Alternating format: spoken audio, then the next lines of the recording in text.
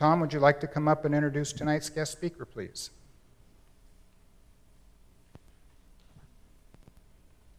Well, as you can clearly see, our guest speaker is Dr. Joseph E. Kelley, professor at the School of Earth and Climate Science at the University of Maine. And I, as everyone does these days when you want to find someone's background, I Googled Dr. Kelley, and fascinating interests that he has in that he's a geologist who is interested in the scientific research problems that have societal implications. And, I remember I didn't really get past introductory biology back in college, and I started to think about that. And when you see the things that he's talking about, sea level rise and climate change and all that, and you think about how old this planet is and how much change has occurred, geology is really just a major underlying force for what happens to all of us. And I have to say that, the other thing I found for Dr. Kelley was that he has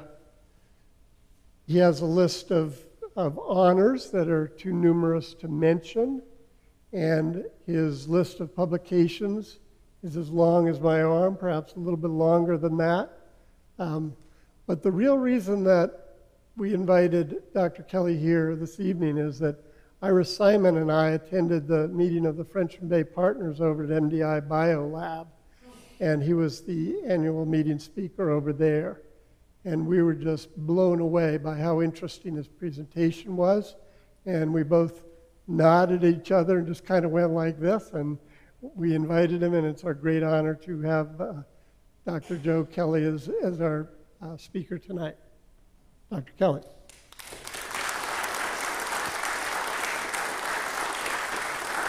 Am I on? Can you hear me? Yeah, I guess. I lecture to a couple hundred students every day at the University of Maine in the spring, and I've never had a microphone. I mean, I've never had any need. I don't feel a need. So I'm afraid I'll get carried away at some point and just start talking loud. So just, calm me down if that should happen. Very honored to be here. I love this area, and I always have.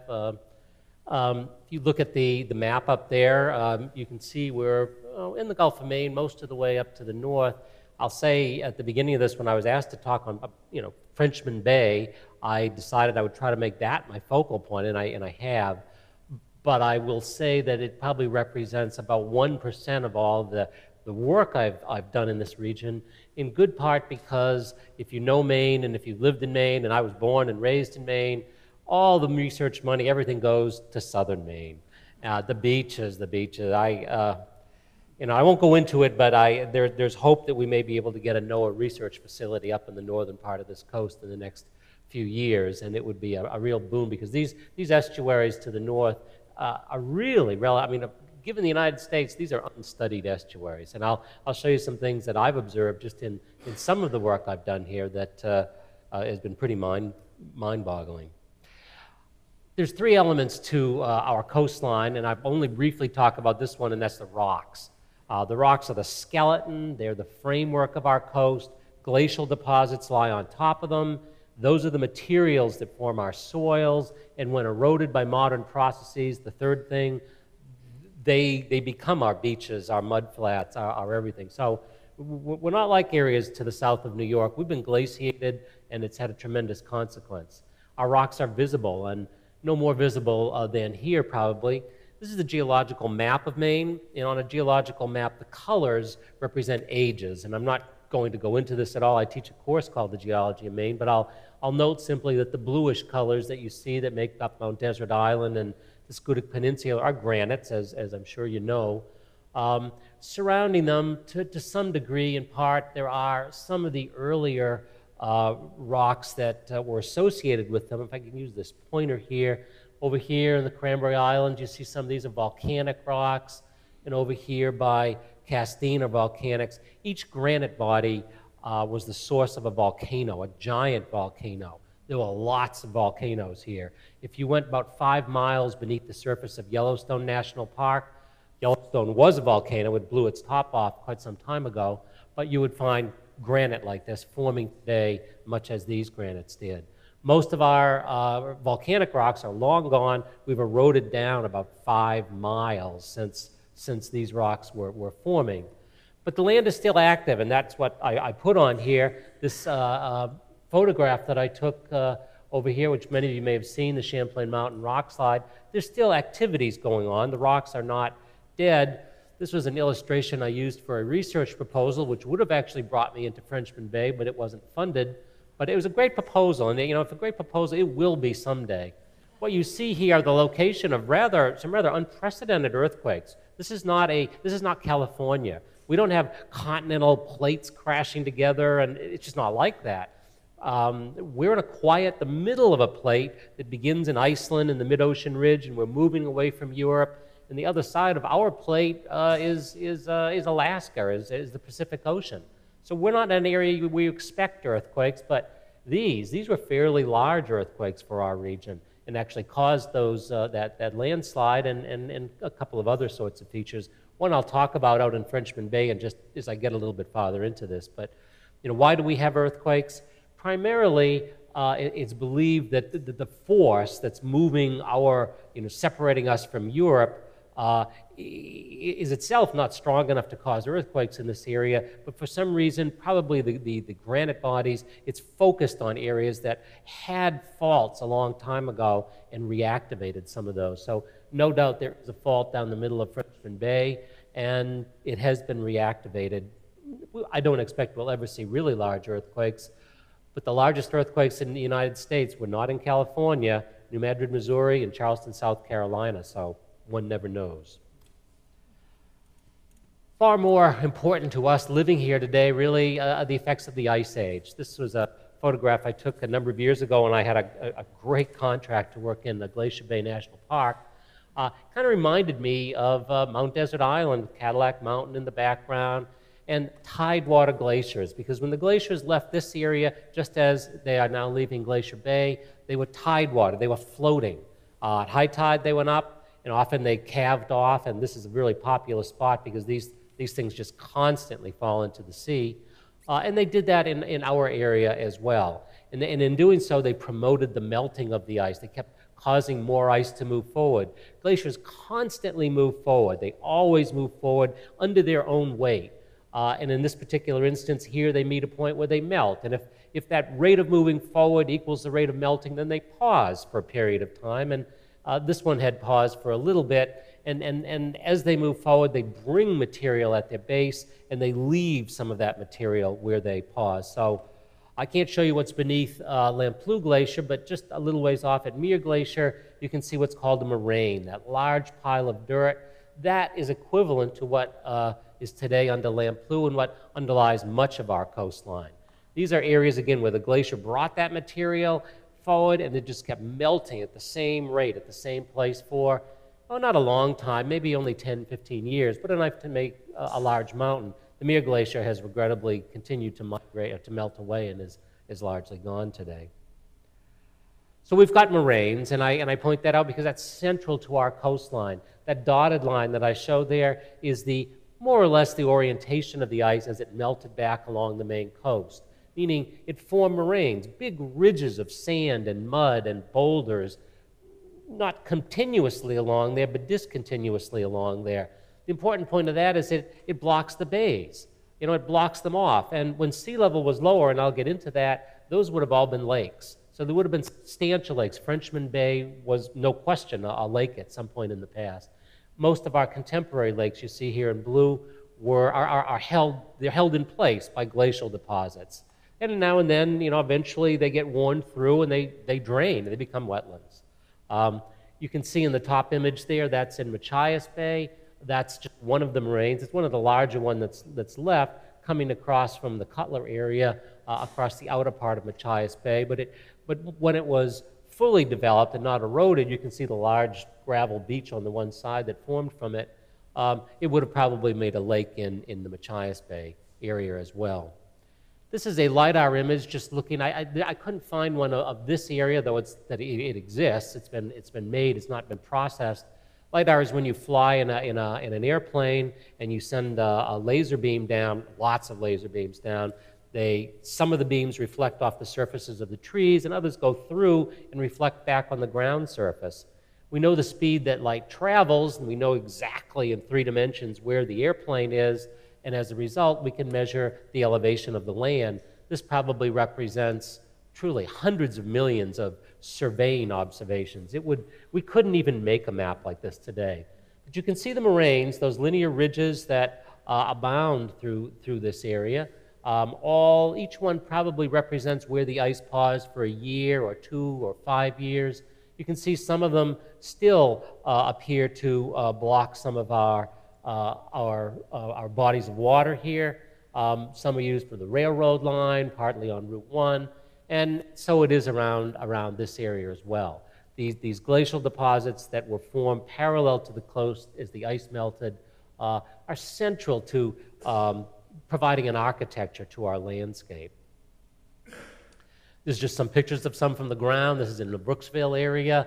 I was flying over it once, and I decided I would go back and take a picture. And that's what they look like, but you won't see most of them. Most of them are in the woods there, and you really can't see them. Geologists had never mapped these until those LiDAR images came out. And when they came out, people were stunned. They did to mapping geological surface features what aerial photos did. It was that large of a transformation. I should say all of that LiDAR imagery is available from the state for free.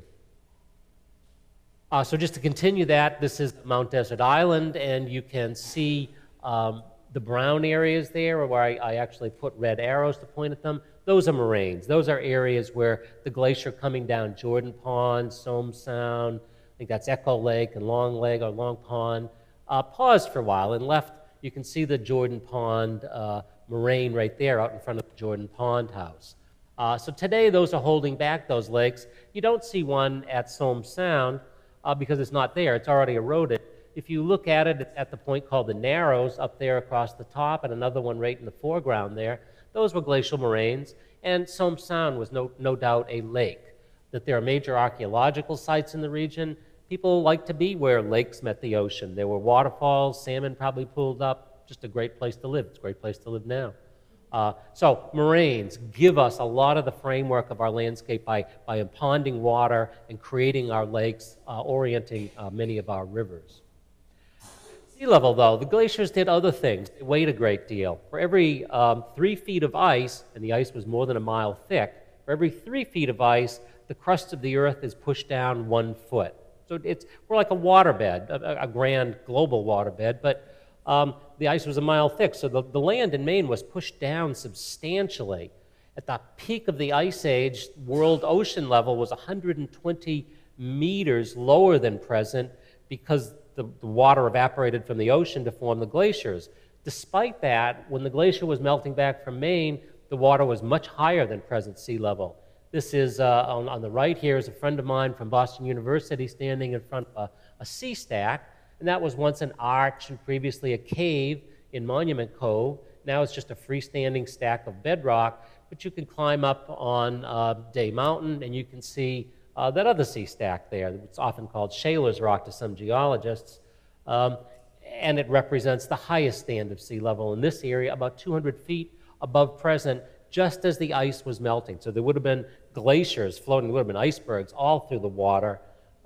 When that was first recognized in the, excuse me, the 1870s, it was astounding to people. A man named Nathan Shaler came and discovered this. He mapped this area, and he gave a talk in Bar Harbor, and he had an illustration drawn of this. In fact, it's in a book that he wrote. And he talked about the last storm of the year, teetering that boulder on the top, and then the ocean level fell because the land rose, and there it was. And there were some bad people in the audience who went out after that, and I grew up in Maine, you know. Some of the old boys wanted to have a drink maybe, and they went up and they pushed the rock off the top.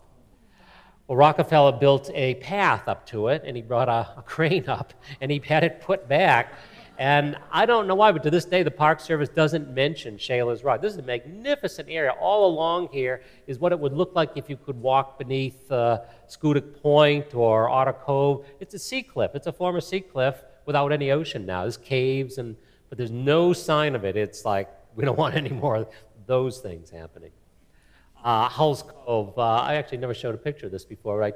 This was one of Shaler's drawings showing a beach that happened at a little bit later than that as sea level fell. There's a house there today or a farm, but you see it as you come in on the road into the national park. So if you look at a map of our area, in the right-hand side, all that orange sort of a color is areas that were covered by the ocean as a consequence of the land being pushed down. All the way up around into the Gulf of St. Lawrence, all the way down. In fact, Lake Champlain was the Champlain Sea, and back in the I think it was 1820s, a farmer in Vermont was plowing his field next to the Lake Champlain, which was once as a sea, was quite a bit larger, and he hit some bones, and as he excavated them and dug them up, it was a whale bone. It is now the state fossil of Vermont, which is odd because it's not an ocean state. They didn't know really what it was doing there then, but they thought it was important.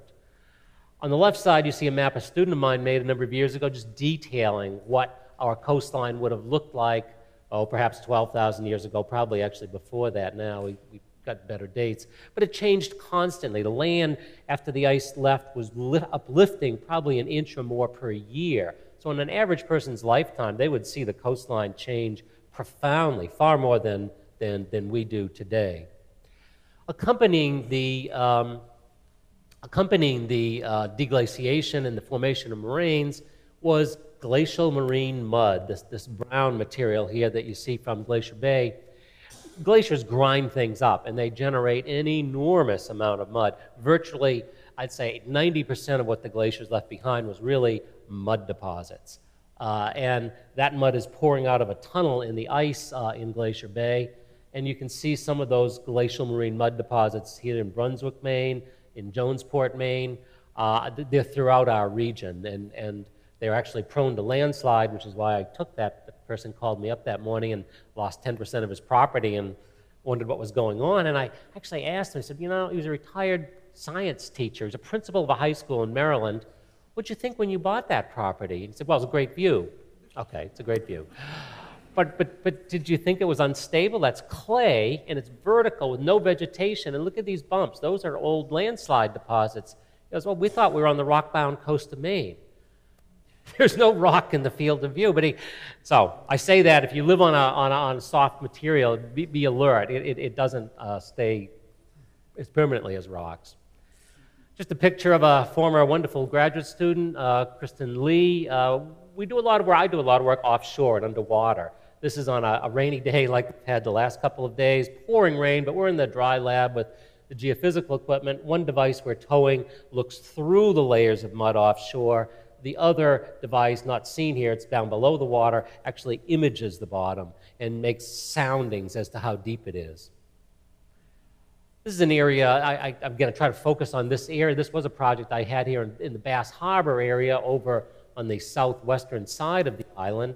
And you can see kind of what the bottom looked like. It wasn't much to see, those two colored blocks. But some of these artifacts, these archaeological artifacts, came from those areas. Particularly that nice one in the upper right. It's a beautiful piece. It's over almost a foot in long, really, really sharp still, which struck me that this wasn't tumbling around. These were brought up by scallop draggers, and who knows how many things they may have brought up and not noticed or don't tell people about. But this particular one, these came from Paladin Shoal in here. It's a sheltered area near Bass Harbor. It's got those large islands sheltering the area from offshore waves, exposed to waves only from the northwest. Long story as to how we get into it, but we made this is called multi-beam bathymetric imagery. We have a device that will go out, and it's sort of like the LiDAR does, except that we're in the water and we use sound, and our device is a little bit less expensive. We do about 400 bathymetric soundings a second as we go over the bottom, and you mow the lawn. You can see where we would begin each line, going one way, coming back, and overlapping so that we cover it. And what you see here are two well, these ridges up here are glacial deposits. The waves came in from your upper left. You can see kind of those bumps, the boulders on it, and threw sand across the top to form little beaches. There are shorelines representing the sort of like bathtub rings. These are the shorelines as sea level actually rose against this area, causing some erosion probably, and the glacial deposits that are here eroded to produce beaches that are there. And at that time, there would have been an inlet stream, probably a waterfall coming down from Bass Harbor, and an inlet there. And that's a natural draw for people, just a great place. You probably had a lake for a while, and then it became an estuary, and then it became open ocean. So we went out and we decided to collect some cores because we wanted to see if we could find anything that we could radiocarbon date. The way we do it is we have a vibrating thing. That's a pipe. It's 6 meters long, and on the top is something that vibrates, and if you were to touch it, vibrating, it would shake the very bones out of your body. But all we do is lower that. When that hits the bottom, we turn it on, and it just sinks right in. There's a ball valve that holds it on the bottom. We pick it up, and we've got a 6 meter long record of what the geology has been like. There's a picture of the kind of things we look for. That's a Maya arenaria, the soft-shell clam, but it's in life position and it's articulated. The two shells are together. It died where you see it. It lives near mean low water, so a radiocarbon date on that tells me, aha, mean low water was at about this depth at some point in the past. This was actually in Somme Sound. It was just a beautiful day there. But over in Bass Harbor, this is just one of the cores. You can see 1.5 meters, almost 3 meters long, sandy at the top, yellow is sandy at the bottom, and muddy gray in the middle there, and lots of things to date. We hit a veritable oyster reef on the bottom. There aren't any oysters, of course, in this area, but global cooling drove them out about 6,000 years ago. But a series of radiocarbon dates, 9 to 8,000 years ago. It was sandy, and then one of those beaches grew out and kind of protected the area. It became the mud you see down below here, full of plant fragments. That got sandier toward the top and then was covered by gravel as the ocean finally covered this area. In fact, we radiocarbon dated everything we could. Even the plants, I said plant fragments, you can see them in the upper left, they were still green. It was a plant called Zostera marina, eelgrass, and it lives commonly in our estuaries today, but buried right where it fell over as though it had died just the year before. Very fragile, though, and it would disintegrate in virtually no time. So we were able to look at this and establish, really, this is where sea level was here. And in doing that work in many places, my colleague Dan Belknap and I and our students developed this curve. What you see here is calendar years, and they are truly calendar years before present. Here's today, going into the distant past, thousands of years ago. Meters above and below sea level. 0 is, of course, where sea level is today, and so that's where we are today. But as we go farther back in time, you can see we have a rather complicated sea level history. You know, if we were looking at Florida's, we would look at a history of sea level simply rising as the glaciers melted toward the present. But our area is different because, again, we had the weight of that ice pushing down, and it came back up. So we begin, our record begins up there in the upper left, about 70 meters or so inland, at least, above present sea level, where we have deltas up at Pineo Ridge in the Cherryfield area, Columbia Falls. They're all across the state, and they mark the highest stand of the ocean against our land. Sea level fell really rapidly, though, once the ice left.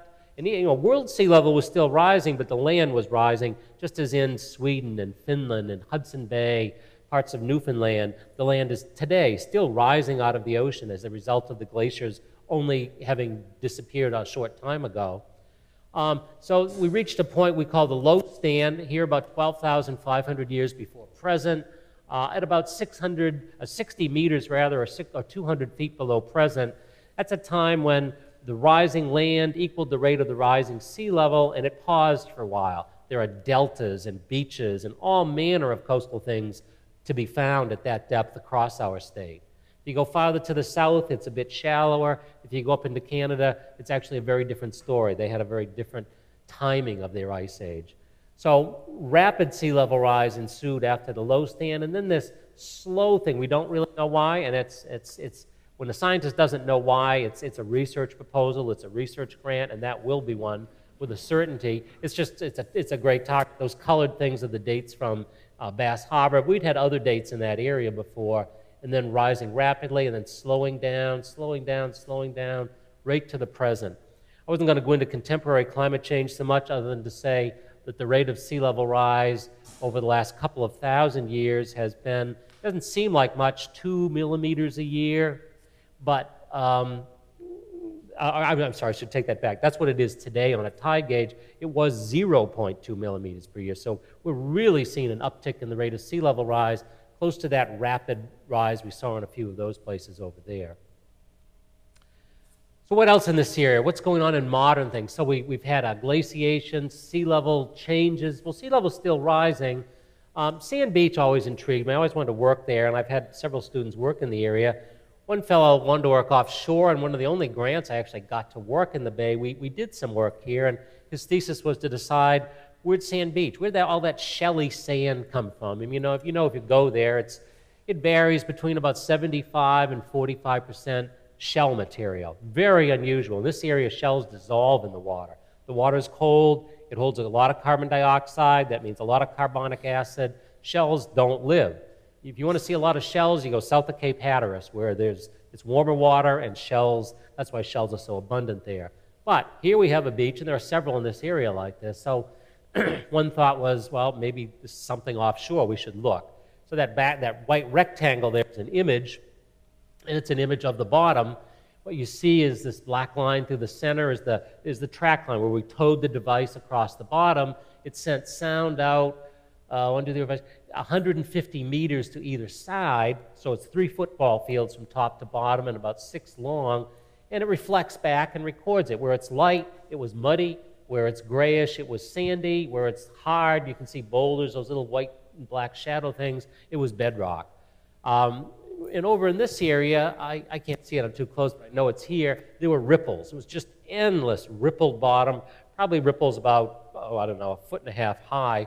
And we thought, well, there's the source. It's ripples, the waves are driving, whatever that is, landward. So we collected a core, we drilled a core in it, and we collected a bottom sample, and that's the core. That's the glacial marine mud at the bottom, and then there's shelly sand, very much like the beach below it. And when we collected a bottom sample, that was the bottom sample from there, and it's the same proportions as we'd find of shells we'd find on Sand Beach, barnacles, mussels, and sea urchin spines dominating what you see.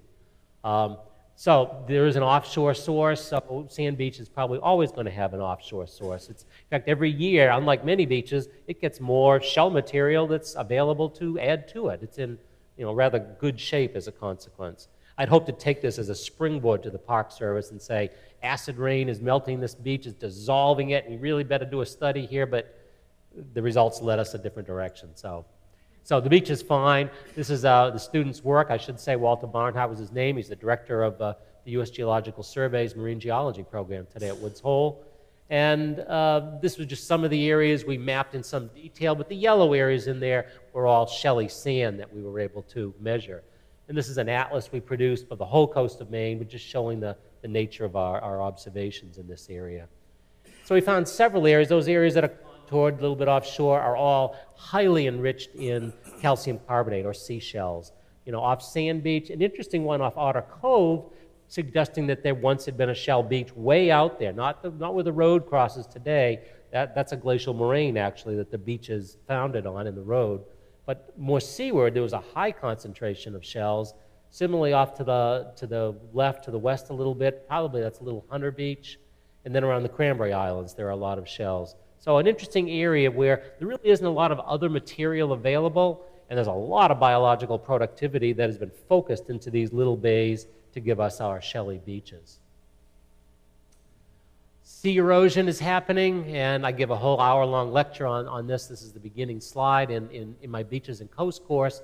But Schooner Overlook, I'll always call it Anemone Cave because it was always called Anemone Cave when I've been there a billion times. And to discourage people from, well, I was there once and I watched a busload of Japanese tourists get off and run out to get the first picture of the anemone in the pools and slide and go right in there and clean out the entire tidal pool of anemones. So it's discouraged from telling people that it's there. But there's obviously a beautiful cave there, wonderful pools, similarly, out on Ironbound Island. And these rocks are eroding. They're actively eroding today, marking the, the present-day shoreline.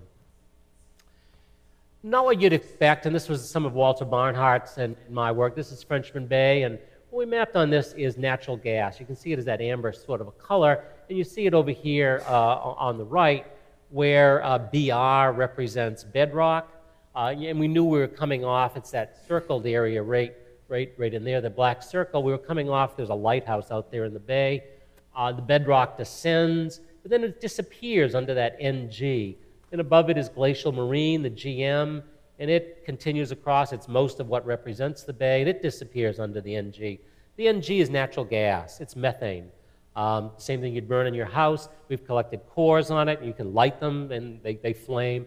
Not enough to ever produce as a natural gas deposit, but interesting. Here you see it was doming the bottom. It's kind of pressuring and pushing up. So I go back to that proposal I wrote about the bedrock. When those earthquakes happened, I thought, aha, maybe it released that gas, and I can go off and find a crater or something there.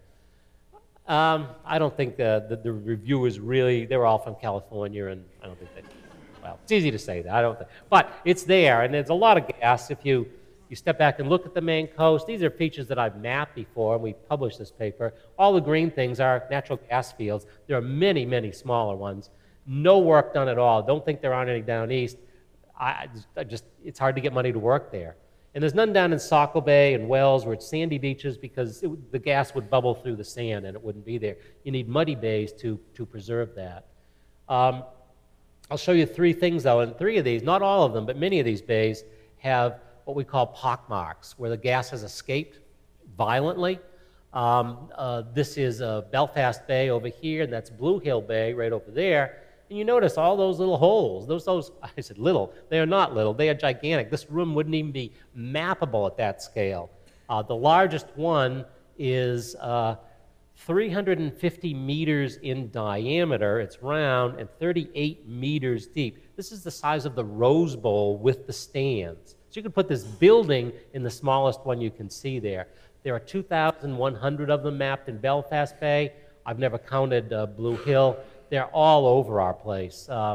This is just an orient, just tilt the Belfast Bay one down where the white arrow is, and that's what it looks like. The bay bottom has been unbelievable. So I thought, earthquakes. Maybe there have been large earthquakes, and maybe these things are telling us these are sites of major earthquakes in the past. Good ideas get funded, you know, and even if I don't live to fund it, somebody will read that paper. That's the good thing about science. Someone will read that someday and go, let's go see if it's changed. These are highly precisely mapped, and you could go out tomorrow, and if it changed, you could discern that. Somme Sound, I had to show that. Yeah, Somme Sound also has them. You can see the holes up in there. They're all through it. Again, it was a lake, so I began thinking, well, why do we have them here? There are none of these pockmarks in Chesapeake Bay or Delaware Bay or Galveston or San Francisco. Where do you see them? Well, there's some in Narragansett Sound, here, all through Maine, Nova Scotia, the Canadian Maritimes. I work in Ireland and Scotland a lot. They're through there. One thing they all have in common is they were glaciated. Well, what's that got to do with it? Well, I actually really don't know, other than glaciers alter the landscape and make lakes, and lakes trap organic matter. And so this was my cartoon model for how those formed. In the upper left there, you see there's the glacier, and there's the ocean coming in with icebergs, and the glacial marine mud in blue. And then sea level falls, and we get lakes forming in these basins that existed. And because it's muddy, the lake doesn't drain down. It stays there, and that black would be organic matter beginning to collect in the lakes. And then the ocean comes back, it covers it with mud. Now all that organic matter is buried in modern mud, and bacteria break organic matter down to make methane. And so that's my cartoon model for how these have formed. I have spent three masters and 2 PhD theses trying to, but it's been hard. We have not been able to succeed. What I want to do is drill a core down in one of these and get to the bottom and say, aha, lake mud. It's farther down. I could show a lot of slides on it, but it's farther down than you think. We've not been able to get there. But we can see some examples, and I'll end with this, how this forms. This is the road. The lower picture here is the road coming in. That's the, what's it called, the Oceanarium, coming in just past Thompson Island, coming toward Bar Harbor. If you stand on that road at the culvert and look out, that's what you see. This is a freshwater bog. It's called an ombrotrophic bog. It gets everything it needs, water, nutrients, everything through rainfall or snowfall. There's no river, nothing comes into it. Maine is really well known. We have lots of these. This one, what struck me, and I just went crazy when I first recognized what I was seeing, is that this is a freshwater bog, and that's a salt marsh. That's salt water and fresh water, and they meet just like that. That's unstable. That can't be. And not only that, the freshwater bog goes up. It goes up 3 meters, say almost 10 feet. So it's sticking up as a big dome, and here's the salt water. In fact, I have a device that actually lets us look through things like this. It's radar. We send radar into the ground. The salt water goes way under here, almost as far as those spruce trees. But the things that live on the surface don't care about that. The sphagnum moss doesn't care. It doesn't have any influence on it. It's on top. And so I had a student just finish her master's thesis, and we measured the rate of change of the boundary between the salt marsh and the freshwater bog, and it was not measurable. I thought it would have been 20 feet a year. No, not even measurable. So there's enough fresh water pouring out of that bog to hold the ocean at bay. But it's got to change some days. We did this study in a lot of other places, and they were all the same. And I've got to believe that a large storm someday will come, throw salt water high enough and far enough inland onto that freshwater bog, and it won't just move a few inches a year. It'll move 30 feet. The first time it's moved 30 feet in 50 years, but that has to be how it evolves. But in doing so, it's going to leave some organic matter at the bottom, and the ocean will have come in and covered a lot of organic matter that bacteria could turn into methane. So to my last image that Tom liked, so our coastline is dynamic. Everything you see along it is changing, and Taunton Bay here, and this is the reversing falls at the entrance to Taunton Bay. You see in the upper right there that elongate peninsula coming out. Well, that's a glacial moraine, and there's so many of them. They're all that orientation. And that was, Taunton Bay was Lake Taunton until it broke through there. And it probably didn't break through instantly. It probably broke through slowly with some rapids that got worse as the stream came down, maybe the ocean working at the other side. Certainly there were Native Americans in the area that took advantage of living in a great spot like this. You had a lake on the one hand, you had the ocean, running salmon probably. But eventually the ocean did break through, and Taunton Bay became what it is today, which is marine. And virtually every bay in Maine, this is just a great example. It's probably the most recent example. And I say recent, I don't know when. If I had to guess, and I've been asked to guess before. I love guessing because I'm guessing. I'd say something like 2, 3, 4, 5,000 years ago. It wasn't yesterday, but that's pretty recent. The others have evolved since before that time. And you can go back farther out in this bay and in other bays, and you can see other areas where there would have been smaller lakes. And one by one, they've all become marine bays. All of our bays are just the present bay. They all have lakes behind them that will become the next bays, and they all have parts of the ocean and bays seaward of them that were yesterday's lakes. So I'll finish with that. This is a great geological location, and I thank you very much for inviting me.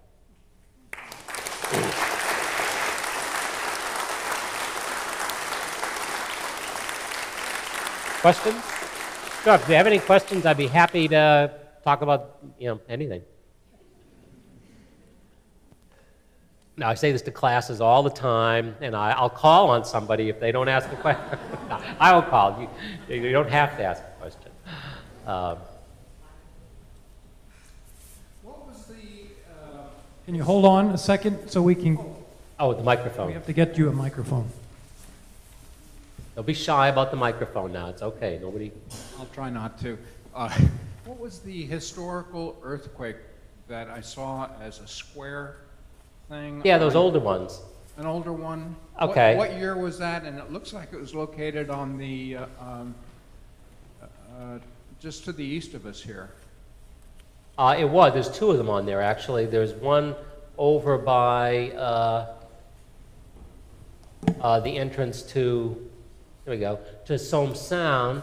You can see 1847 and, actually it's not that old, 1995. 1995 would have been instrumented, so that would have been known by instrumentation.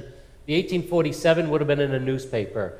A number of years ago, what actually funded the construction of that map was an effort by the U.S. Nuclear Regulatory Commission to site a high-level radioactive waste site.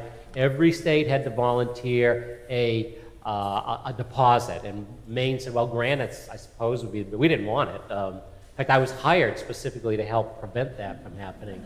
So one thing I did is I contracted with a historian, a famous historian at the University of Maine, David Smith, who did a survey of all the newspaper reports he could find in Maine. He had a student do her master's thesis on it and came up with the dates, approximate magnitudes. We didn't have devices then, but you know, there's a scale, Mercalli scale. If the chimney fell over, you can estimate the kind of force involved to require that. And so there's a database of where all the historic earthquakes were in the state. Many of them occur in clusters, not here, like that cluster, but Eastport, Maine has a lot of clusters. Bath, Maine has some. So we have a pretty good idea of where they were for the last, you know, couple of hundred years. That's not very long, though. The magnitude of the one, 1995, do you know? You said I could easily look it up. There's a database with all of that information. Maine Geological Survey, and you type in earthquake history, and it'll just jump right out. Sure. I can probably speak loud enough. Oh, I'm sure you can. Taping. Oh, okay.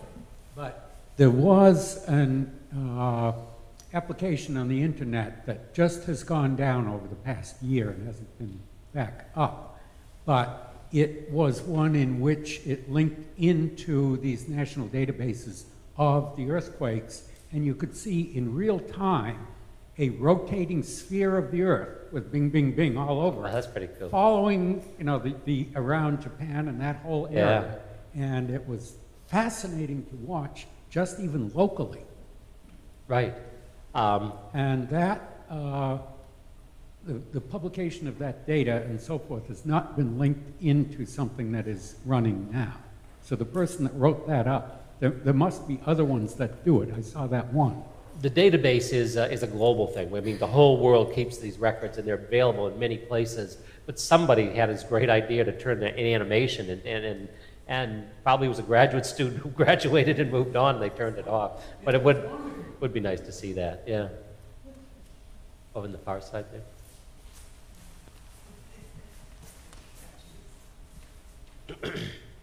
So Sullivan Harbor, which is the body of water south of the Reversing Falls, Correct. must have been a lake at one time, and Bean Island at the south end of Sullivan Harbor kind of clogged it up and must have been a glacial moraine that.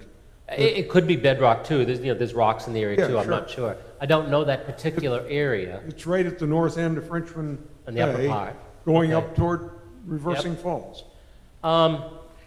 Almost certainly, and I'd say almost certainly Frenchman Bay itself. I mean, you don't see any really good moraines around Mount Desert Island. There's nothing I've seen on the side. But not to say that they aren't out here. There are. We crossed them in a number of places when we were working out there. Enough so that, you know, again, sea level would have been low enough, 200 feet, that it would have, the bay would have held no water. Anyways, it would have been land that was just drained by streams. Sure. But I believe there would certainly have been lakes in there. Sullivan Harbor is the body of water right that Yeah. Reversing Falls empties into. Okay. Then that almost with a certainty would have held a lake or a pond, probably a small pond.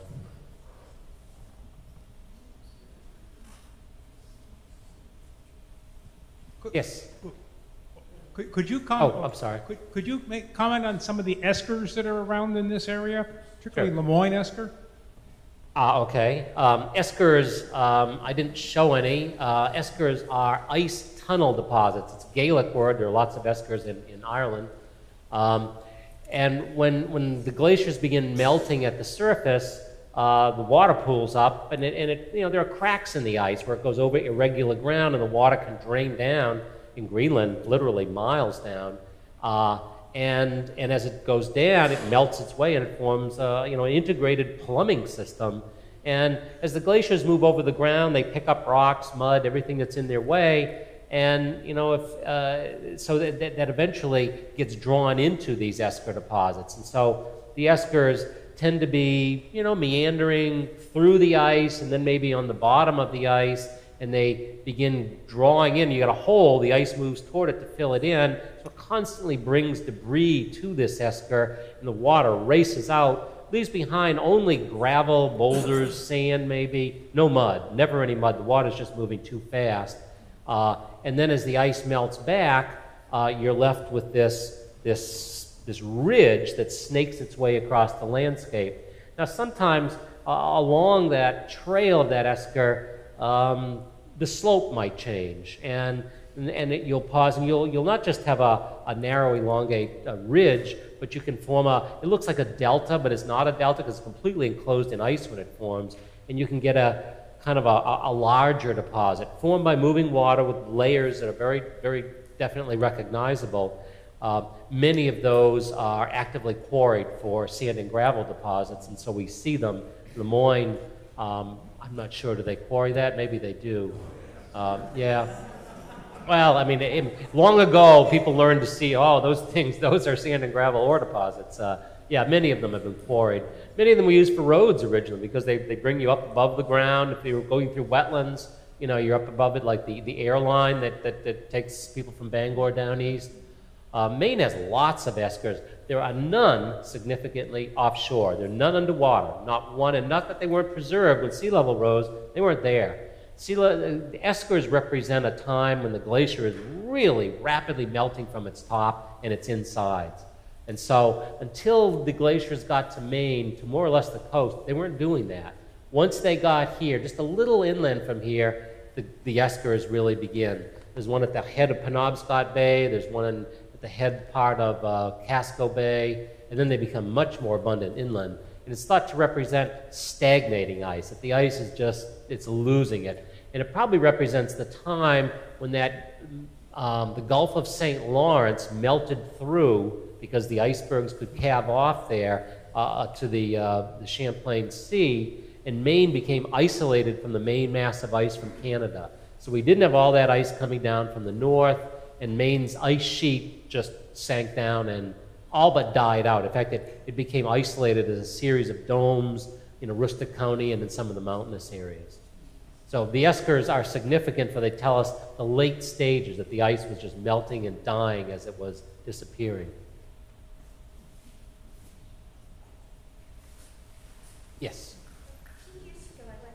A few years ago, I went to a lecture at Eagle Hill, and this is what I think I remember, and that is that the shore of Hancock County is actually sinking. Ah. And then, we have the sea level rising, and pretty soon a lot of us are going to have shoreline property.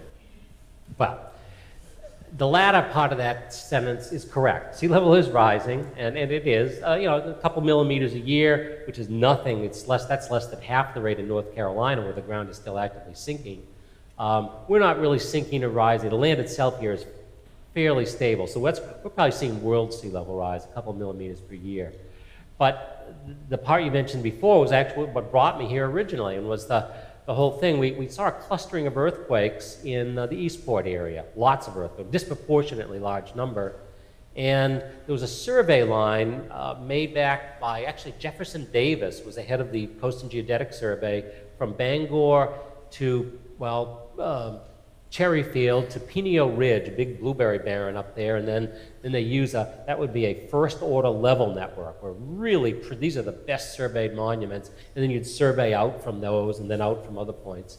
Well, it looked as though that land from its earlier survey through later ones showed that down East Maine was sinking rapidly. I mean, as much as a meter per year. I came into this project. It was a multi-million-dollar project, and I saw this information. We ought to write this up. This is really something. And I accepted the surveyor. He was a surveying engineer's work, and other observations that had been made. It looked like it was eroding a lot, but that didn't mean too much. But the surveyor information was pretty hard. The earthquakes were clearly happening there. So I actually wrote the paper up in the most prominent journal in the earth sciences, and it was pretty nice. I thought, well, that's pretty good. That was the first paper I wrote in Maine, and I didn't even want to be a co-author because I didn't generate any of it. I just wrote it. But a person from MIT called me up, about 2 years later. Scientists don't let things go. People think there's a climate conspiracy. Are you kidding? If you could show someone else is wrong, everybody wants to show someone else is wrong. This guy, Nafi Taksaz, called me up. I didn't know of him, but turns out he was a very famous seismologist. He was fascinated by this, absolutely captivated, and wanted, so he came and he visited with us, and he saw the surveying engineer, and he saw the records. He fully understood what he was looking at, and he went away. He got a grant. And he hired a postdoc who came in and then called us up about 2 years later and said, you know, that's all wrong. There's a systematic survey error there. That's not correct. And this fellow had left the University of Maine since then.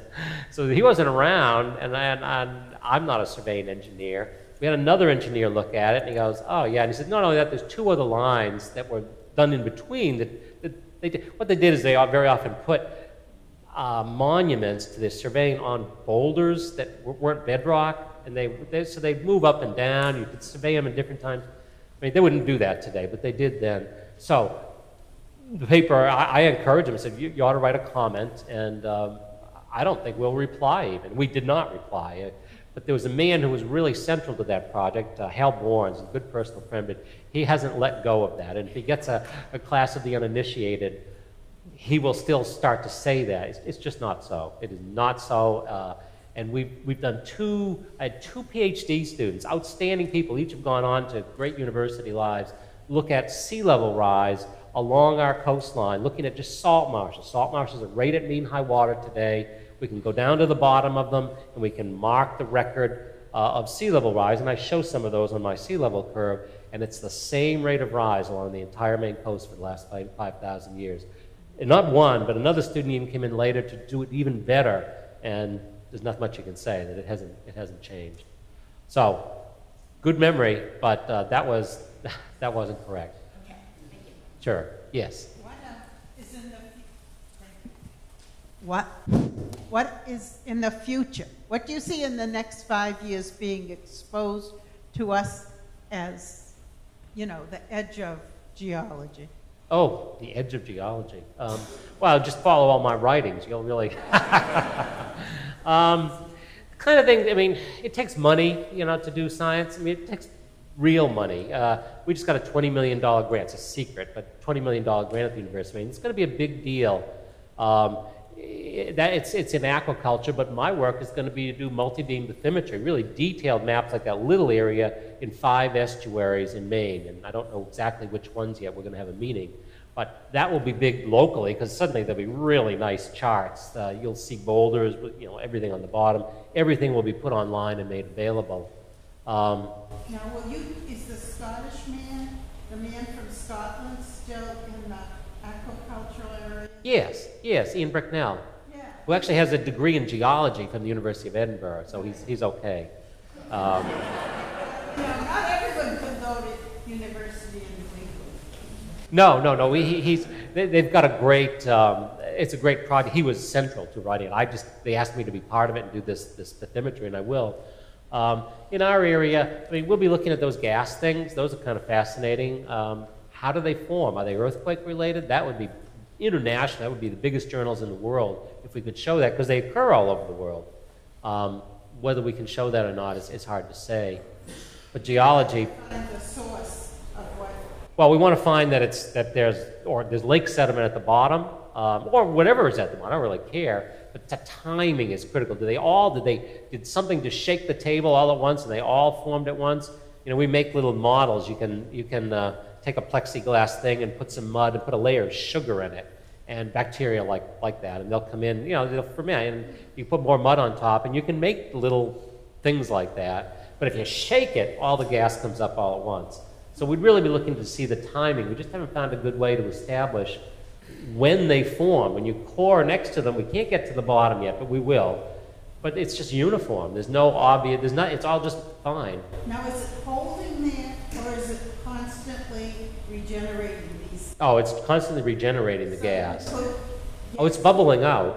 Could you get fuel out of them, or will it eventually run dry. No, because you wouldn't get enough, you'd start pumping it and it would be dry before you even got your boat back. I mean, there's just not, when they produce gas from offshore, you're 20,000 feet down, it's pressured so that, an area has a huge volume of methane molecules. This isn't under any pressure. And these are all separate. They're not united anywhere underneath.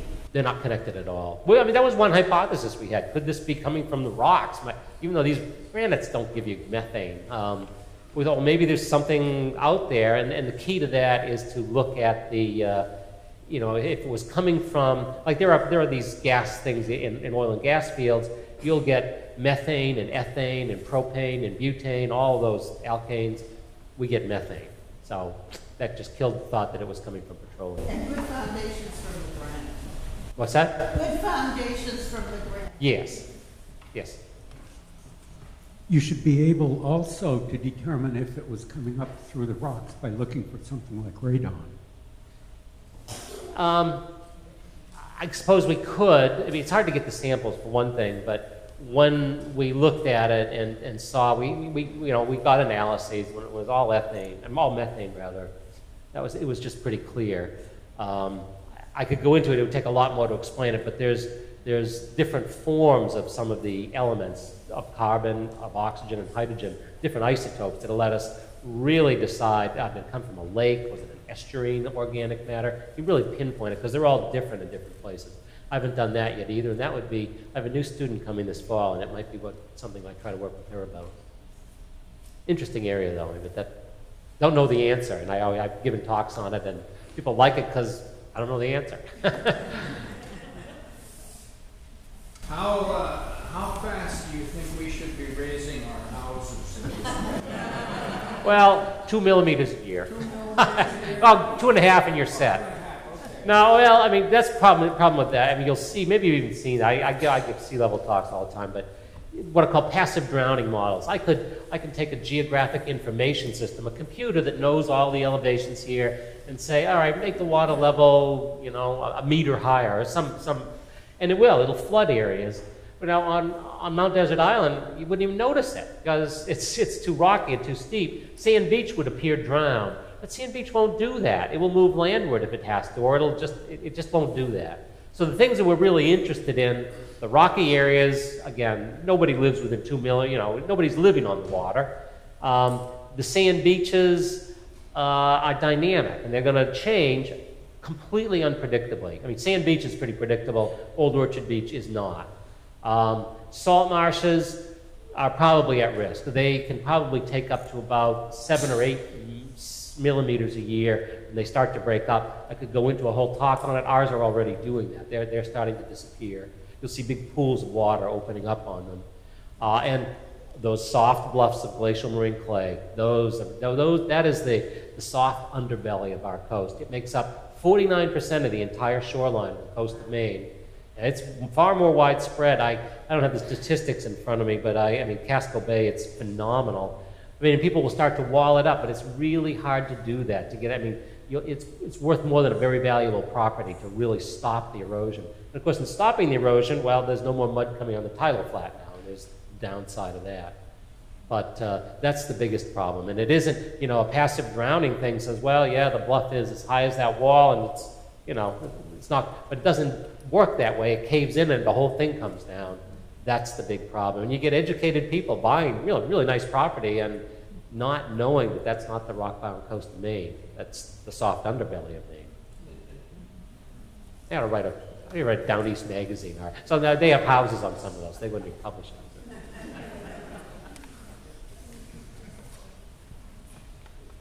Okay, well, thank you all very much. Everybody gets an A.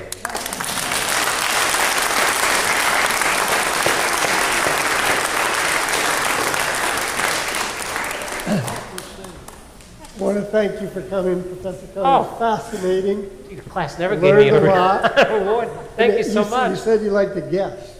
Yeah. Would you guess? Oh, to guess? Oh, no. Oh. Oh, well, thank you so much. Thank you. Yes, thank you very much. Thank all of you. Coming. Right. Thank you.